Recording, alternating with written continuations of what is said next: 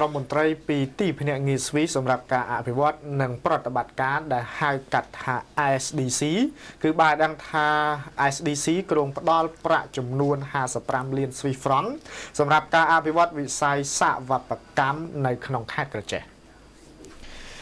ក្រមមន្ត្រីពីទីភ្នាក់ងារស្វីសសម្រាប់ការអភិវឌ្ឍនិងប្រតិបត្តិការហៅកាត់ថា ISDC ប្រចាំនៅកម្ពុជាបានឲ្យដឹងនៅក្នុងសិក្ខាសាលាមួយកាលពីថ្ងៃទី22ខែកក្កដាម្សិលមិញនេះថាគេនឹងចំណាយថវិកាប្រមាណ55លានដុល្លារសម្រាប់ការអភិវឌ្ឍលើវិស័យសវត្ថកម្មនៅក្នុងខេត្តក្រចេះចន្លោះពី5ទៅ8ឆ្នាំខាងមុខ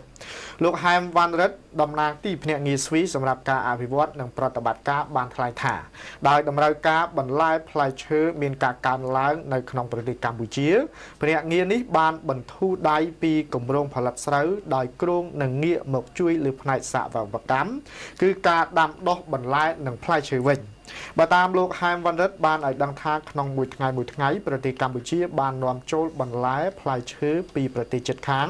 ប្រមាណពី80ទៅ100តោនជាមួយគ្នាលោកខណ្ឌចំណានអភិបាលរងខេត្តក្រចេះដែលបានចូលរួមក្នុងពិធីនោះក៏បានលើកឡើងផងដែរថាបច្ចុប្បន្នកម្ពុជាបាននាំយកបន្លែផ្លែឈើពីប្រទេសជិតខាងពិសេសប្រទេសវៀតណាមស្ទើរតែ 100% ទៅហើយដែលផ្លែឈើទាំងនោះប្រកបដោយសារជាតិគីមីនិងគ្មានគុណភាពហើយបានធ្វើការអំពាវនាវដល់ប្រជាពលរដ្ឋទាំងអស់ឲ្យទទួលទានបន្លែផ្លែឈើដែលផលិតនៅក្នុងស្រុក